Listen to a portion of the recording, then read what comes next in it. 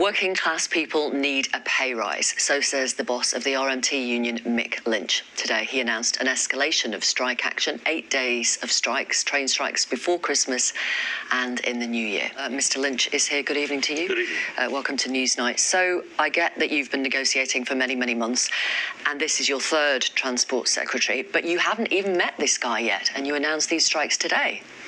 Yes, well, last Friday we were seriously negotiating with the rail delivery group, and they said, we cannot make you an offer. On Saturday they rang me and said, we will make you an offer on Monday at 2 p.m. At 1:05 on Monday, they phoned me and said, we cannot make you an offer. We're not allowed to make that offer. We have been stopped. And the only people that can stop that going ahead is the Secretary of State. So if that's true... It is true. What is going on? I don't know. The Secretary of State, in writing, in their contracts, is responsible for industrial relations and their negotiating mandate. It's written into their contracts. They were stopped from doing it. The only people that can stop them, because there's nobody more senior in transport than the people that I speak to, is the Secretary of State. So he told me, face-to-face and on the telephone, on a one-to-one call, that the offer would be made. And he had to ring back and say, I'm very sorry, I'm not allowed to make that offer. So I have to work out what's going on. I'll meet Mark Harper on Thursday and I'll say to him how disappointed we are and that he holds the key to this dispute. But in the meantime, you have chosen dates to go on strike at a time of year that is so important to so many people. Yeah, and you've chosen those days. Well, we cancelled strike action for the Queen's death. We cancelled strike action. I'm talking about now, the week before Christmas. And we haven't been on strike for nearly 2 months. Why have you chosen these days? Because the strike has to be kept alive, the dispute has to be kept alive, and the Secretary of State, we believe, has scuppered the talks that were coming to maturity. Dates? 2 years people have not been able to see their family. It's a time when people are travelling all over the country to relatives, hoping after 2 years of a nightmare they can be together. Well, and you've chosen these days. The dates that we've selected avoid the Christmas period. Our strike action will finish on the 17th, and there is a complete week before Christmas Day that people can make their arrangements. So people should be grateful? I didn't say they should be kept grateful. You asked us why we've chosen the dates. The dates we've chosen avoid the Christmas period, and everybody should be able to travel if the train operating companies can run a service. Let's not forget they are completely incapable of running a service when there's no industrial action, which hasn't been in existence for the last 2 months, to allow for these talks, which have produced nothing.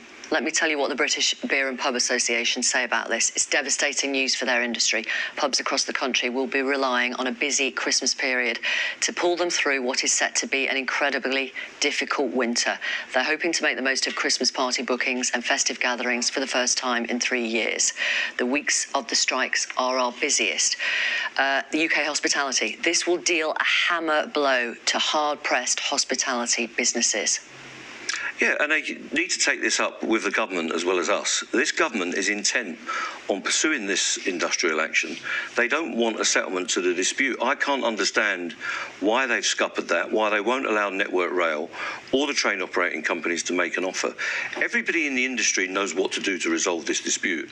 The only people who have stopped that have been Grant Shapps, Anne-Marie Trevelyan and now Mark Harper. They've done nothing except sit on their hands and make bellicose statements up until now about the unions and about the future of industrial relations. You've had 8 strikes so far, and they've all failed because you're still doing it. Well, they haven't failed because they haven't implemented their plans to cut thousands of jobs. They haven't made the changes to terms and conditions that we're campaigning against. And nor have you received a pay rise for your members, which is what you want. Exactly. So we need to get a solution, and there's a three-party deal to be done here, and the government must put themselves in a place where they create the right environment and show goodwill and be facilitators rather than an obstacle to the settlement. Are you still asking for a 7% rise, or has that changed since inflation's changed? We have never put a figure on what we're prepared to negotiate. The companies want changes, what they call modernisation. We want job security and a suitable pay rise. When we get an offer that is worthy of consideration, we will put that to our members in a referendum and they will decide whether they support the proposals. And you're still asking for members who are on £20,000, £30,000, £50,000, £80,000? We're asking for a settlement across the railway industry. Some of our members are on 18,000. Most of our members are on less than 32,000 in this dispute. There are some higher paid people and lower paid people, just as there are in this studio right now. They all deserve a pay rise because they're all struggling with the cost of living crisis. And that's true across the country in all sectors. Just to say, we asked the Rail Delivery Group, we asked Network Rail, we asked the government to join us tonight. No one was available. If these... Well, I wonder why. If these strikes don't lead to a deal, will you call more? Is there further escalation on the cards? Well, we have a mandate for the next 6 months under the government's anti-trade union laws. We are seeking a settlement. I attend these meetings personally. Senior officers attend these meetings. We're in negotiations with Network Rail again on Friday. I don't know when the rail operator is going to bring us back. But if there is a deal to be done, we'll be there trying to hammer it out with the people across the table.